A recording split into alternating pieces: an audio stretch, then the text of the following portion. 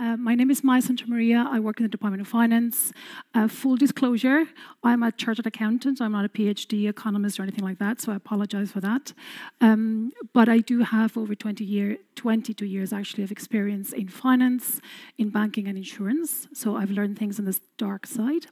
And I joined the Department of Finance about 2 years ago. And in the Department of Finance, I lead the working group on cryptocurrencies and blockchain. So I'm going to introduce the panelists now, if that's okay. Please, Alexis, come on board. And Hans-Jörg, would you like to come join us? Max. And Giacomo, I think you may have seen his presentation this morning. Okay, so Giacomo actually was presenting this morning, so I think you hopefully will have seen his presentation. I won't say anything else. Max is CEO of Hodl. Do I pronounce it right? Okay, that's great. Hans-Jörg is the chief head of Capital Markets and Thematic Research. So long. Global Invest. It's a bit long. Sorry for this. But it's the inside piece I actually really like very much. And Alexis, you are chairman and CEO of Financial.com. Yeah, it's a Munich-based financial information company, and yeah, basically I'm representing the old. I'm a fintech since 1999, but I'm representing the old economy, so I got my tie on. Yeah. Very good. Okay, yeah, actually, I mean, between all of us have a lot of many years in financial services. I think you both, Hans-Jörg and Alexis, you've been in financial services for over 20 years. Mark, I think you were in private banking and wealth for over 10 years as well. Yes, I was a private banker in asset management, wealth management for 10 years prior joining to crypto. So I know both worlds pretty well. Fantastic. Well, I had a bank account once. Very good. So, as you can see, so we do strive for a variety of experience to make the panel discussion interesting. So there you go. Let's pick actually on that topic, because on my experience from financial services, when we talk about cryptocurrency, and I try to speak about it, or at least present it to policy makers and regulators, I find a little bit like Morpheus in the Matrix, yeah? When you feel like you're actually giving people either a red pill or a blue pill. You know, which one is it going to be? Mostly it's because it feels like people either love cryptocurrency and Bitcoin, or they seem to fear it and hate it. And I think maybe the realities might be somewhere in between. And certainly that's something I'd like to explore more in the panel discussion today. Okay? Who would like to go first? Oh, thank you, fantastic. I'd love to, because I feel I'm the advocatus diaboli of today. And I simply want to change your perspective on Bitcoin a bit. So if I may, I'd like to draw your attention on this slide. And this slide is, so to say, is a history of panics, maniacs, and crashes at financial markets throughout the history of financial markets as such. And when you take the different lines plotted here, what you might see is a so-called day zero. That was for any asset class being on that chart here. Day zero was the highest price of that asset class. And then it was plotted back 5 years into its own history. And the line then corresponds the years after, since nowadays, or the next 5 years after the highest price. And guess which line reflects Bitcoin? The blue one.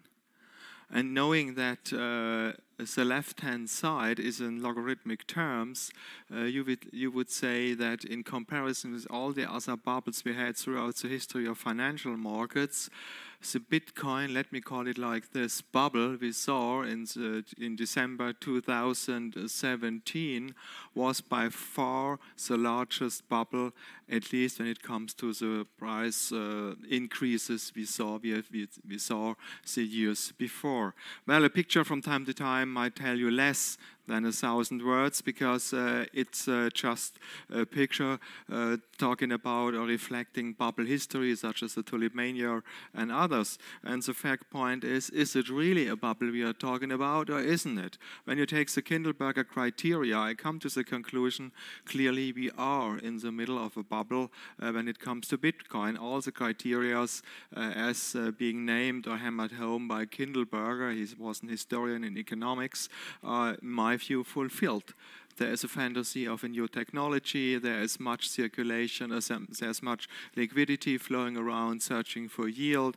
There is a fantasy of a new technology, as just said, new financial vehicles, be it the CBOE futures, be it mutual fund investment vehicles of nowadays, and so on and so forth.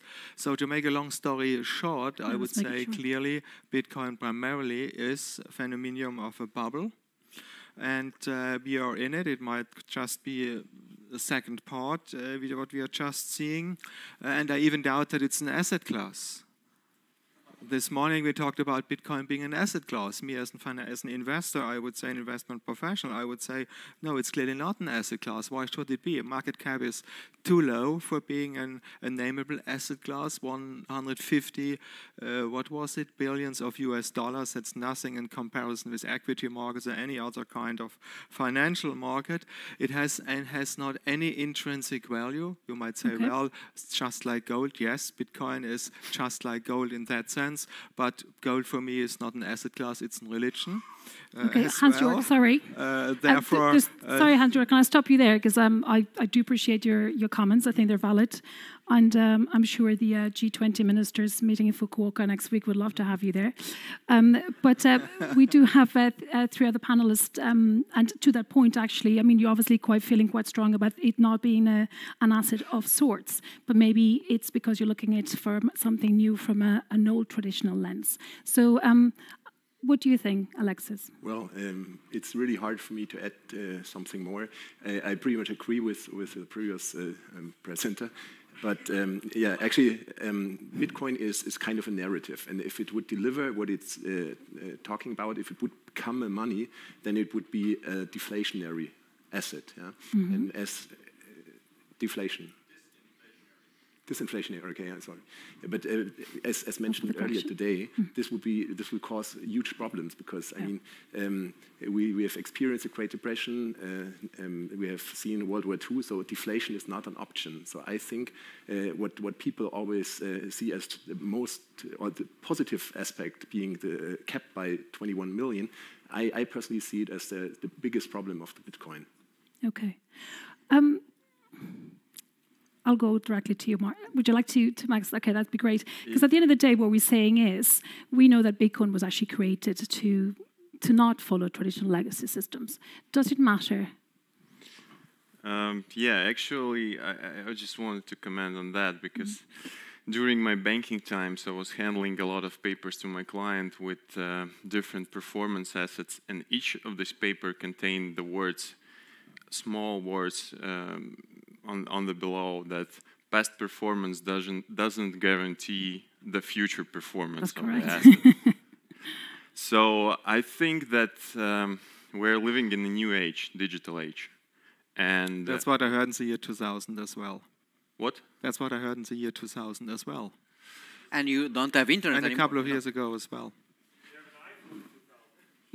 No, but there was Apple on the horizons already. And there always have been valuation metrics. Mine is still working. But nevertheless, there are still valuation metrics. So start trying to value Bitcoin. Try to make Can I finish my... Sorry, yes. Thanks, Max. Yeah. Thank you very much. So I wouldn't value or I wouldn't compare Bitcoin to previous asset classes because, again, it's decentralized by nature. And to understand the decentralization thing in the simple words, you have thousands of people in the world now at this moment working on the Bitcoin. Nobody out of them are coordinated by any central bank or anything else. I think that Bitcoin is an asset class. Maybe you can't compare it to the traditional asset classes due to the nature of that and due to the idea behind that. but it's also a social economical phenomena for me personally, because a part of the having promises, tech, and all that stuff, we also have a very strong community of smart people who are working on that, and as I say previously, they're doing that in decentralized way. Yeah. Away from financial services. So one would potentially say that it's a financial services institution will not be happy, obviously, by Bitcoin, because effectively they'll be coming into their own lunch as potential competitors. So it's natural to obviously understand your point of view, Alex and Hans-Jörg. Can I just add okay, something? yeah. I mean, there's a nice book written by two researchers in the US, Carmen Reinhardt and Kenneth Rogoff. It covers 800 years of financial crisis, and the title of the book says, "This time is different." Yeah? And they're making a joke of it because they say, well, the times are different, technology is different, I don't know what else is different, but people are always the same. Yeah? So the human mindset, yeah, is always the same, and people always tell a new story why this time is different, and then they learn that everything is just the same. So this is just the history of 800 years. It was 63 or 60-something financial crisis, so it's always been the same. So if someone mentions this time is different, be cautious. Yeah. That applies to government currency. It applies to, but asset prices. We're talking about asset prices. If focus about sovereign default. Yeah, exactly. But sovereign default. Okay, not privacy. yeah.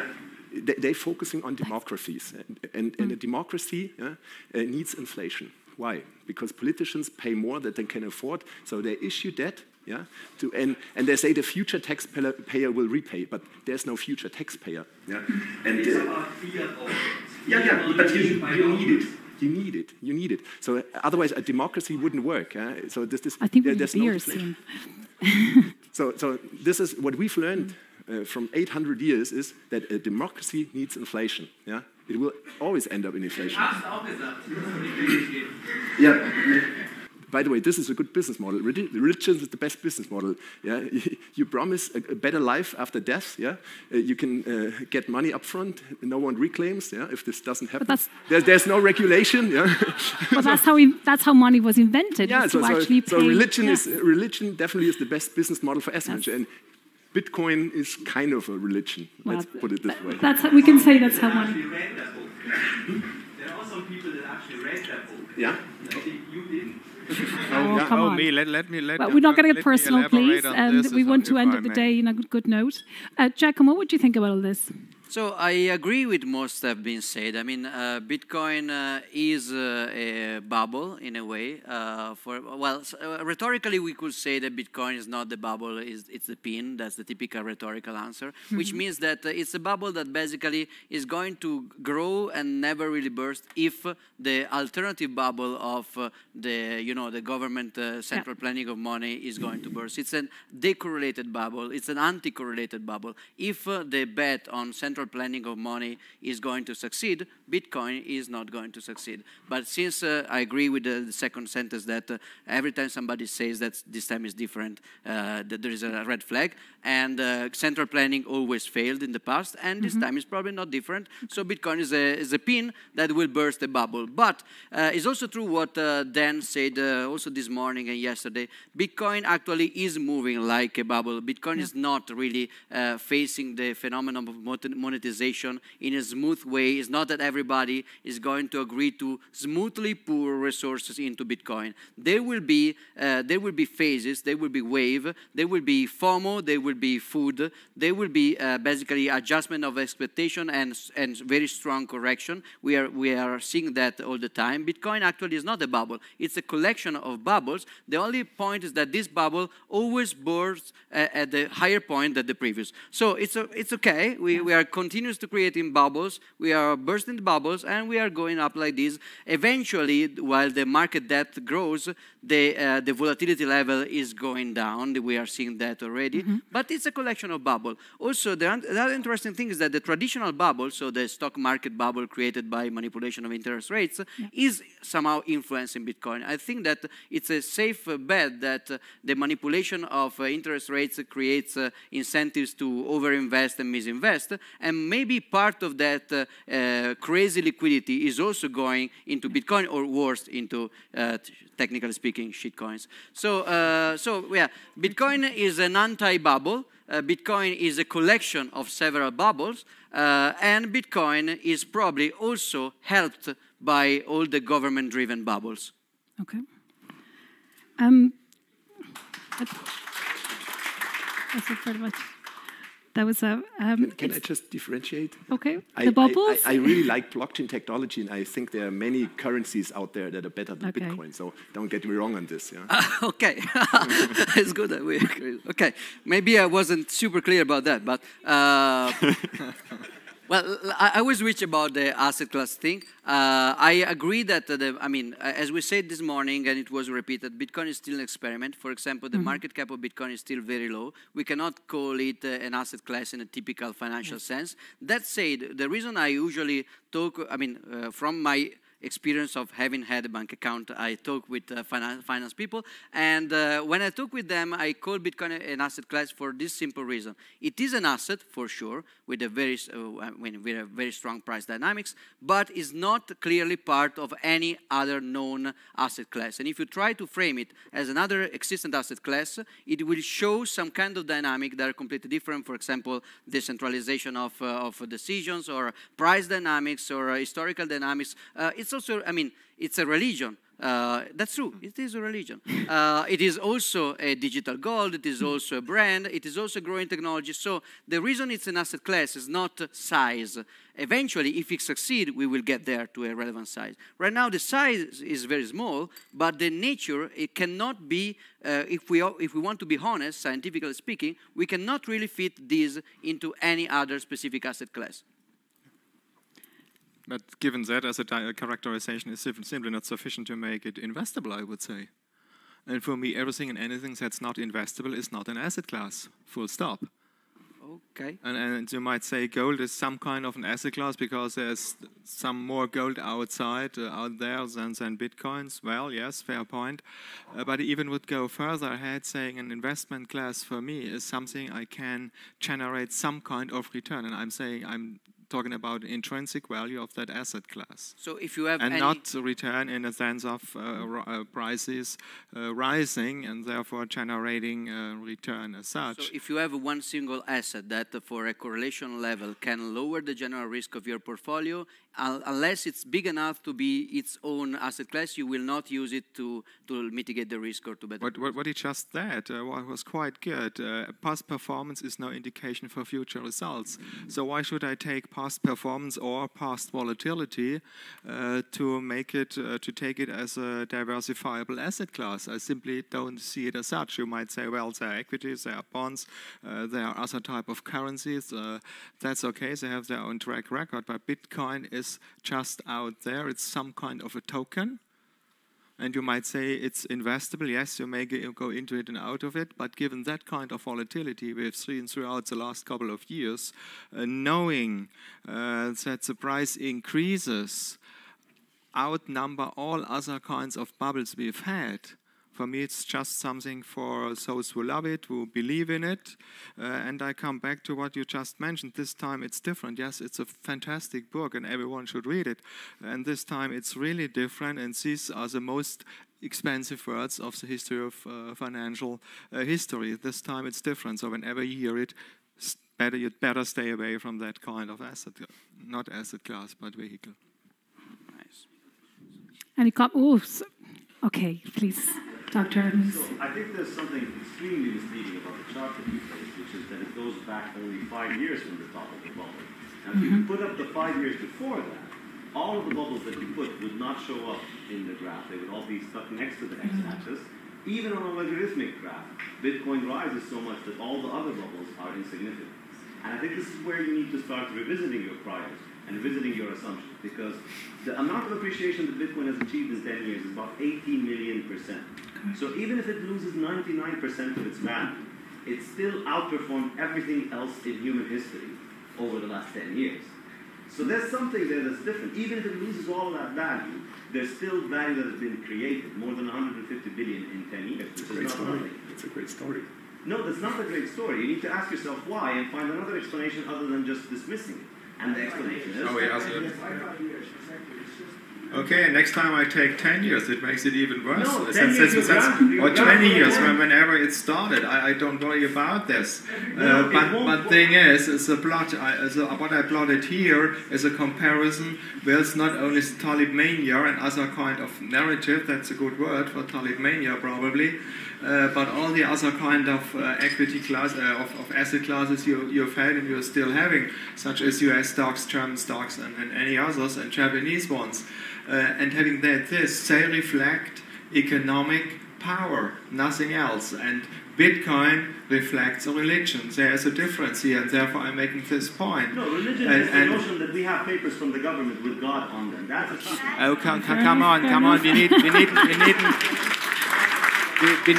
needn't discuss fiat money. To make that point clear, what I like most about Bitcoin is the fact that I'm an Hayekian, like probably many of you here in the audience. So I'm as an economist, I'm an adherent or a disciple, you might even say, of Friedrich von Hayek.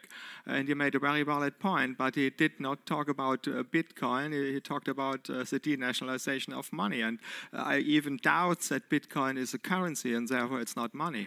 So what would it take for you to revise that idea? So 10 years from now, Bitcoin is 10 times where it is today, so $80,000 per coin. So we've had 20 years of growth in Bitcoin and 200 million%. Would you still think that it is a collapse? Because the key thing that you need to confront is that every one of these is a bubble, as Giacomo was saying. And yet, after each bubble, we end up above the previous high. So next time what I bring with me is a better chart, I don't have it with me, but it's even more enlightening probably.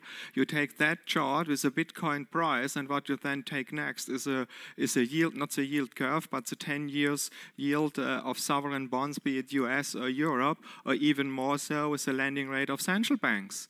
And the lending rate of central banks do reflect a very simple story. We have been in a negative yield environment for more than 10 years in major parts of the world.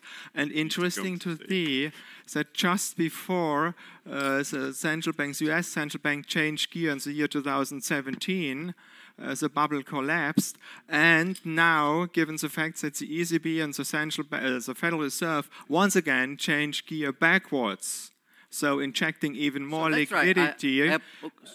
It just restarted again. Let's try to answer the question. So at which point do we basically revise our position? So I would say, for example, that if in a time horizon of 30 years, that's maybe too much, but let's be bold. I say that if it's in 5 years, for example, a good percentage of asset allocation in political sensitive areas or international black and gray markets do not use Bitcoin, I will start to seriously reconsider the effectiveness of the project, of the experiment, because it is an experiment. At which point do you see Bitcoin growing without collapsing, except with some volatility, and you accept that this time is really different? Is there a threshold where you revise your position? Need to think about it very carefully, but given the fact that just a few of millions of people are using it, obviously, and given the fact that if I'm not wrong, 1/3 or even more of Bitcoins are being mined in China, knowing that it takes just a majority of 50+% to change the rules. It doesn't. Okay. That's a misconception. Okay. You need actually every... Then because that needs to be from the table, obviously. It needs to be not being manipulative or manipulated. If that was the case, Bitcoin would be very risky. It needs to be more widely spread, and that's simply not the case. And we shouldn't forget that we have more than 1,000 other cryptocurrencies. How about these currencies? So do we know whether they will survive? That's what you are saying. Others are telling me they are in use. So they're even thinking about building mutual funds on cryptocurrencies to have a diversification effect. Yeah, but this conference is called Value on Bitcoin, not the value on other shitcoins, you know. The non-value of Bitcoin. I would change my mind if it becomes the legal tender, obviously. Oh, so independently of price dynamics, it's not a bubble if it's legal tender. So in Japan, it's a legal tender, and now we can start changing the minds. Because since 2017, Bitcoin is a legal tender in Japan, and Japan, as far as I understand, in top 3 economies in the world. I would. It's actually not. Sorry, it's not let's legal. get back to I just want to qualify this. It's I'm actually just- not legal tender, but it's actually accepted as a means of Yes, payment, it's which is different. slightly different. Okay. If my understanding of a legal tender is that there's a monetary policy behind it. Yeah. Oh, so that's Oh. That's not the case. That really suits Yeah. it. That's maybe why it's different this Yes. time, you know. There's no monetary policy. Yeah, and this is the behind reason why I'm skeptical. I'm sorry. Yeah. So it's not a bubble if there is a political decision for the supply. I mean, I think you can argue about monetary policy. You can love or hate central banks. This is an emotional question. You can hate them. Yeah? But I think it's indisputable that a variable amount of goods needs a flexible monetary supply. So a fixed money supply with a growing amount of goods, it doesn't work. So you can hate or love central banks, I don't care, but I think you need to have a flexible monetary supply. How does the Bitcoin economy grow to $150 billion from zero over 10 years with a fixed money supply? Great story. Great story. Just an Great experiment. community, 20 million Bitcoiners, I don't know. Well, what number of people will you take you to admit this is more than a story? If 1 billion people are using it... I mean, if it's a legal tender, if it's Well, what if the government goes out of business and the government currencies go out of business, but Bitcoin is still there? Will you revise then? It's not legal tender. Not the chart. I mean, That's a internally consistent definition. yeah, That's a fair point. I know it's not very popular here. Sorry. It's only going to get less popular than the first. And it's a very interesting point because I'm still actually, with my accounting financial services hat on, I'm still struggling to understand how, if it's not any type of asset and it's some kind of bubble, it's not okay to kind of invest in it, but it's totally okay to invest in the derivatives that invest in the asset. I'm like, how do you actually marry the two of them up? So it's an interesting theory, all right. Listen, this is very interesting. We have 10 minutes to go before beers, and Satoshi Nakamoto has just sent in a question on Slido. That's okay. So we're going to raise that one. So it's a question for Hans-Jörg Naumer. If Bitcoin is simply religion, is Satoshi God? What do you think? Let me think about it. Probably more kind of a devil, I would say, because those who call themselves God are usually more kind of a diabolic type of person. I wouldn't say it's Satoshi, is it? Of course, don't get me wrong, but the question is such as rubbish. Yeah. Okay, let's get a bit more serious. Bitcoin markets are liquid and prone to heavy manipulation. Does it need the traditional system to root out the bad actors? I go first if you want. My opinion is no. The side effect of regulation is always to make it easy to manipulate everything for the friends of the regulator and to create a barrier to competition in order to evolve toward a more transparent and self-regulated system. So right now, this is not denying that the Bitcoin market, especially the exchange-based market, is super manipulated right now. It's very low liquidity, very low depth. Exchanges can see the stop loss and go down and take them, and most exchanges, not the HODL. But yeah, because there are some difference in custodianship strategies and stuff. There are some exchanges which are doing a better job. But the point is this: I have been born in Italy, and there is a bank there, a very ancient bank. It's called Monte dei Paschi di Siena. Yep. It failed probably 50 times, and government bail out people and regulate, and so moral hazard grows, and it fails again and again. Then I had some like 3 Bitcoins on empty GOX. No government bailed me out for my 3 Bitcoins, and I'm super happy because that created the opposite of moral hazard. That created a period in which people started to think about exchange security. So when you don't regulate and when you don't bail out, when you don't manipulate, when you let people learn from their mistake and suffer from their mistake, you have an imperfect process of learning. While when you try to step in and to central plan scan things violating the normal feedback loops, then you're just creating, maybe the system is perfect at the beginning, but then it degenerates at the end. So regulators are always increasing moral hazard. They are never solving everything. Even if in the short run they are going to stop some scam, they will produce bigger scam in the end. Well,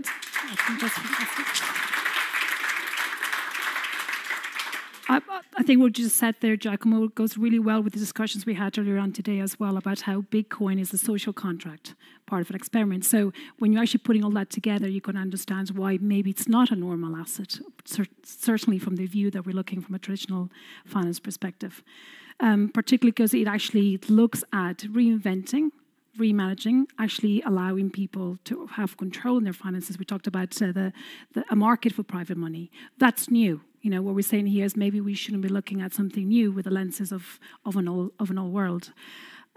Should we move on to a question from the audience? Because you seem to have woken up, and I really like that.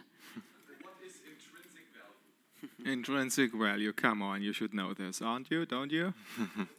Intrinsic value simply is you take, let's say, a share, an equity part of an enterprise of corporation, and you ask yourself what are the returns to be expected in terms of earnings for the next couple of years. And what you are going to generate is earnings, and you get dividends, and then you can give it a price. That's explained for equities. We could go ahead and explain it for real estate, whatever you have in mind. So it's not a problem. The systematic as such is quite simple, but it's nothing such with Bitcoin. Tell me, what is the intrinsic value? Is anyone here being able to say what the intrinsic value of a Bitcoin is? Please tell me. What? Zero. Oh. Zero. Okay, thank you. Thank you, zero. Well, now I will disagree about that. So first of all, I think that a better distinction, I think, will be between expected exchange value and consumption, direct consumption value. So this is a very clear distinction. But even if you do that kind of, so if you have a piece of bread, you can sell it, but you can also eat it, while usually a good form of money has very low consumption value, is mostly a store of value and a medium of exchange, so you want to exchange that. Bitcoin in this regard is different. For example, there is a George Selgin saying that this is the first time that there is a synthetic commodity. So this is a good argument. All the commodities we used as money in the history started as something used for something else, for example, decorative purposes or collectibles, and then they evolved to be used as money. Bitcoin in this sense has the presumption to be designed directly in order to assume the function of money. So in this sense, it is a more bold, it is a bet which is more ambitious. But one Bitcoin has the same kind of consumption value of any kind of scarce collectible. Imagine that you have an autograph by a basketball player, or you have like the T-shirt of Mick Jagger with some sweat. So what is the consumption value of that? I mean, many pieces of modern art, you can say there is a consumption artistic value. No, I mean, they are horrible. But there is the only value is that you have that and nobody else does. So there is the fact that sometimes we say that price value arises from scarcity and demand, but the truth is that scarcity itself in some condition in the dynamic of collectibles can be itself a direct consumption, even if you don't plan to exchange your autograph of a famous person with somebody. The fact that it is scarce, that you have it and other people don't, is itself a consumption value. Indeed, there is an hypothesis that historically even commodity money didn't really evolve from consumption goods, but it did evolve from collectibles. So people were showing off shells because these shells were rare. They could have it and other people couldn't, and then they understood that they can also store shells and exchange shells, and it evolves with Mises regression theory. But I accept the fact that Bitcoin is different because Bitcoin was designed to become money, while no previous kind of money except for fiat shitcoin had the same kind of origin. What you just explained is nothing else than bubble economics. Thank you for this, because modern arts is just the same as Bitcoin when it comes to prices and liquidity. You're trusting Searching the market. for yields. You're trusting the generic market aggregates. You're trusting. You're expecting some kind of behavior from the market, and you know that market behavior cannot be changed by single-handedly by any single entity, and so you expect typical social long-term dynamic, Lindy effect, network effects. You expect, you trust something. It's not true that Bitcoin is trustless. You trust math, and you trust typical economic laws. Sorry, please go ahead. For me personally, gold is not a religion, not at all a religion. And my question is, why do central banks buy gold, and why does the Munich Re buy gold as a substitute for cash? Ask the Munich Re. I can't tell for them. We have better asset classes to invest, but we are a competitor, so to say. Why do they invest? It's a matter of culture. It's a matter that others believe in, and Dr. Wallet just put it quite nicely. We are talking for the Federal Reserve, that the Fed is able to create its own currency, that we should do the same, having the ECB. And therefore, your point is a very valid point. But does gold make any kind of sense? No, it doesn't. We are simply believing in it, like we are believing in that the price of modern arts might skyrocket even further, or something, whatever. Like we're believing that fiat money is actually somehow powered by central banks. You know? I don't believe in fiat money at all. I'm just using it to transfer things, perhaps to store value to a certain extent. I'd rather store value with real assets. That's what we are going to have outside in forms of drinks, but that's what you might also have in forms of equities or something. I'd never believe in anything.